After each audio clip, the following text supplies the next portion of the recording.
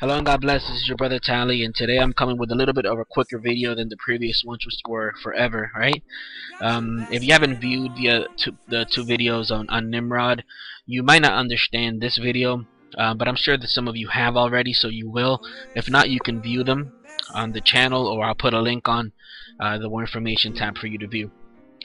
Now, this message is particular for pastors, for those who call themselves pastors. And I have a challenge for some of you that are watching this video today that belong to congregations, because my goal is that by the end of the video you feel so convicted that you will share this with your pastor, if indeed you believe your pastor may fall under this category.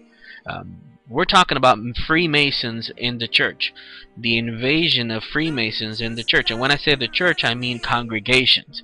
And today, if you're a Freemason in a church, today you're confronted with the question, are you going to choose the church or the lodge? Which will it be? You can't have it both ways. Which will it be? Now, 2 Timothy 4:2-5 says the following: Preach the word, be ready in season and out of season, convince, rebuke, and exhort, with all longsuffering and teaching. For the time will come when they will not endure sound doctrine, but according to their own desires, because they have itching ears, and they will heap up for themselves teachers, and they will turn their ears away from the truth, and be turned aside to fables. But you should be watchful in all things, endure afflictions, do the work of an evangelist, fulfill your ministry. Now, the Word of God tells us leaders to be ready in season and out of season, to convince, rebuke, and exhort. But when you look at today's congregation, you don't see any convincing, you don't see any rebuking, and you don't see any exhorting. The only thing that you see is itchy ears and fables. And that's what you see in the majority of mega churches all around the United States of America. Little fables, little convincing, little itching of ears. And how can we lead a church if we're not in the Word? How can we lead a congregation if all we're interested in is financial means, financial gain, status of your popularity, and so forth? You can't. You can't. Jude 1:3-4, and then we're going to get to the nitty-gritty as to what people are worshiping, what these pastors are actually worshiping. Jude 1:3-4. Beloved, while I was very diligent to write to you concerning our common salvation, I found it necessary to write to you, exhorting you to contend earnestly for the faith, which was once for all delivered to the saints. Look at this. For certain men have crept in unnoticed. Are you one of those certain men that's watching this video right now, cringing your teeth? I believe so. Who long ago were marked out for this condemnation, ungodly men, who turn the grace of our God into lewdness and deny the only Lord God and our Lord Jesus Christ.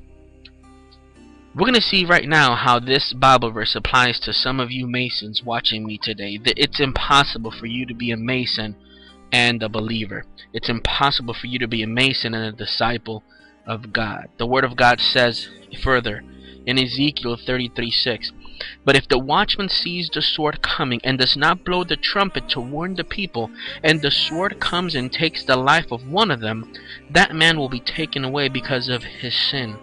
But I will hold the watchman accountable for his blood. If God has called you to be a leader, if God has called you to be a pastor, if God has called you to have a YouTube channel to preach the word, how on earth are you mixing yourself in the table of demons by going to these lodges? Yeah, they have offered you success. Yeah, they have offered you money. They've offered you popularity. They've offered you so much. But what? Look at the result. You can't preach about sin in your church. You can't preach about hell in your church. You can't preach about holiness in your church. You can't preach about Horus, Isis, Nimrod, Tammuz, Baal.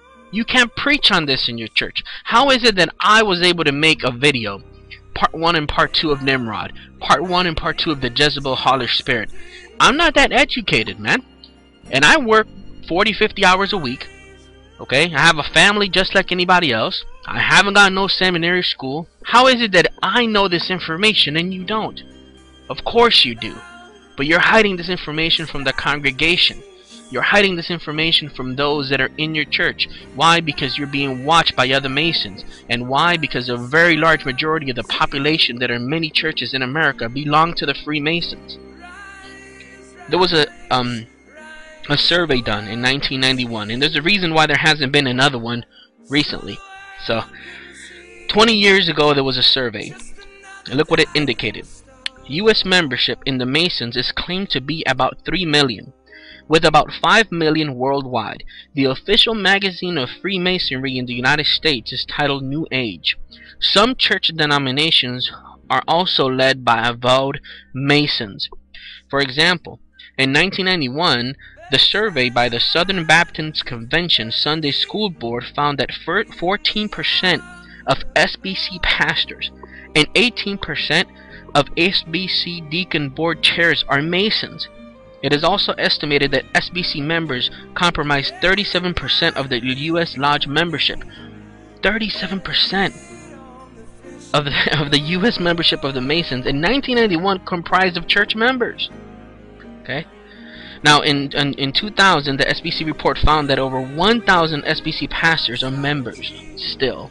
So, you can imagine the pressure that these pastors have to have when they're faced with a church that is practically ran by Masons. Not all churches are like this, but you can tell which churches are and you can tell which churches aren't. You can tell which churches are preaching the scriptures, the word of God, and you can tell which aren't. It's that simple. And when you see a pastor that supposedly is a doctor, but the man can't heal a fly, and they call themselves doctors and this and that, but they can't preach the word. All they talk is about sowing and reaping and planting your seed here and your miraculous life here, and God wants to bless you here. They don't preach about sin. They don't preach about hell. They don't preach about heaven. They don't preach about miracles. Miracles? These people don't preach about miracles. Nothing is being preached in these churches. These are lukewarm, dead churches, because as Jude 1:3-4 says, for certain men have crept in unnoticed. And that is what's happening. Now, 1 Corinthians 10:20-22 says the following. The sacrifices of pagans are offered to demons, not to God. And I do not want you to be participant with demons. You cannot drink the cup of the Lord and the cup of demons too. You cannot have part in both the Lord's table and the table of demons. Are we trying to arouse the Lord to jealousy? Are we stronger than He? 1 Corinthians 10:20-22. You have to understand that when a person who is a pastor enters a Freemason group, there's several degrees that he has to attain. Now you have to understand that Freemason teaches that there is only one God, and that men of all religions worship that one God using a variety of different names. And in the Masonic Lodge, all join corporate prayer to the great architect of the universe, the Gaotu as some people refer it to, and this is part of the new global religion.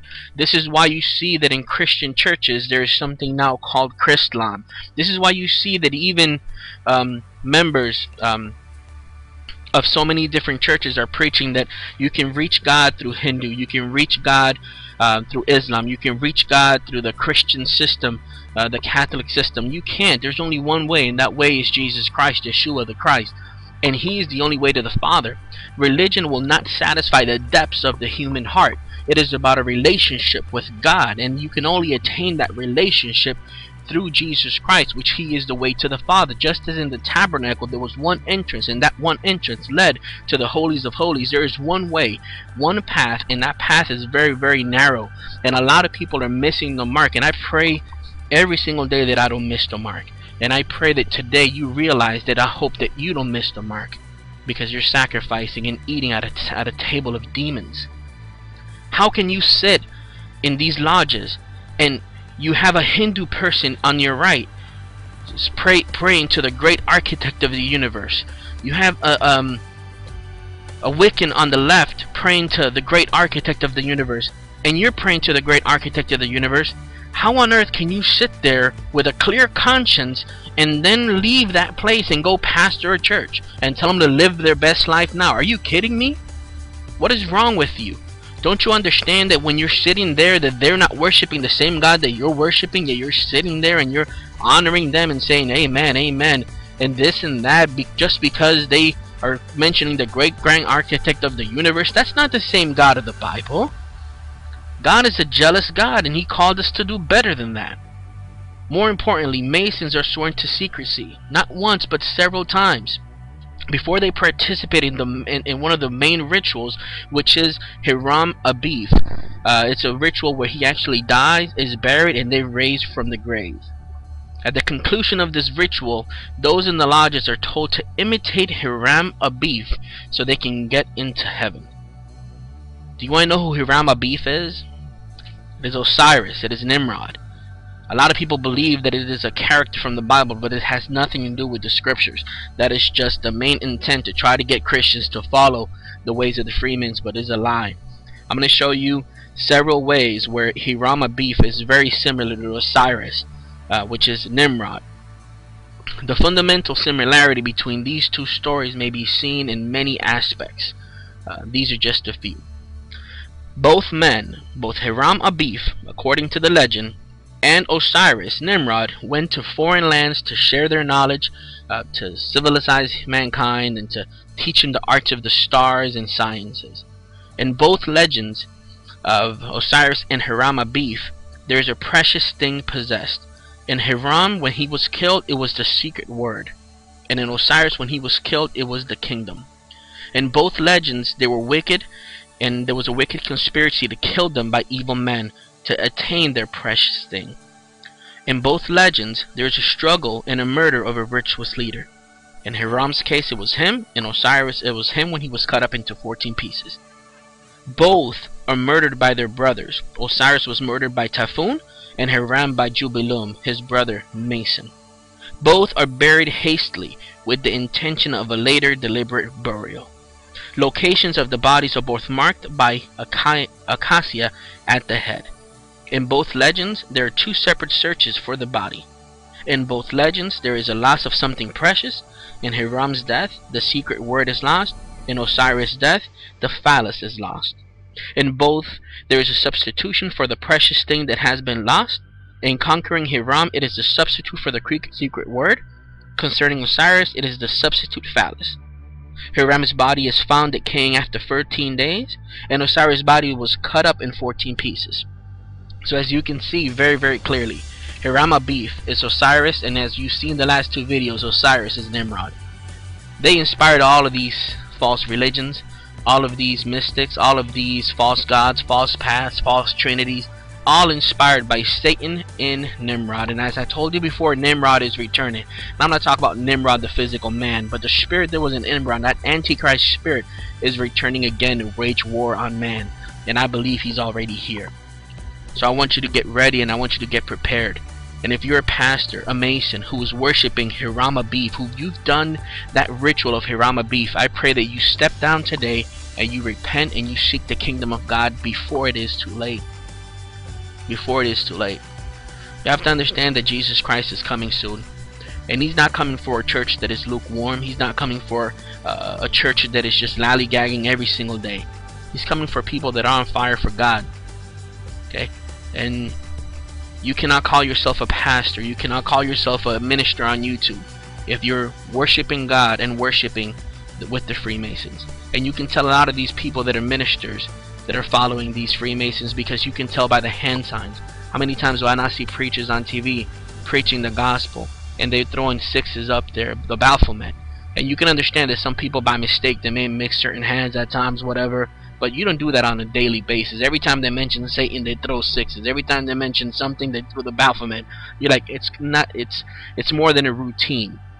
Okay? It's more than a routine. So we know you're out there. You're being exposed not only by me but by a lot of people on YouTube.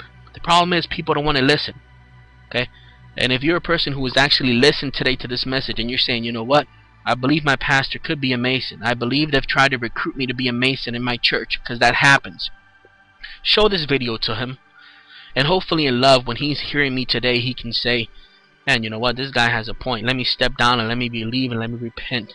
But in reality, I don't hold too much hope to that. Only God can save. Only God can touch people. My job is to ensure that I do as the scriptures say in Ezekiel, to watch and to warn. You've been warned. You've learned who Nimrod is. You've learned who Isis is, the Queen of Heaven. You've learned about the false Trinity. You've learned about the true identity of God. You've learned about a lot of things in this last month, and I've learned right along with you. We have no excuse, church. It's time for us to rise and expect more. There's a revolution happening in the church. People are waking up, and the time for us to drink milk is ended. It's time for us to dig into the meat. Believe and repent. Turn away from Freemasons. Turn away from those lodges. Will you pick the church or will you pick the lodge today? You decide.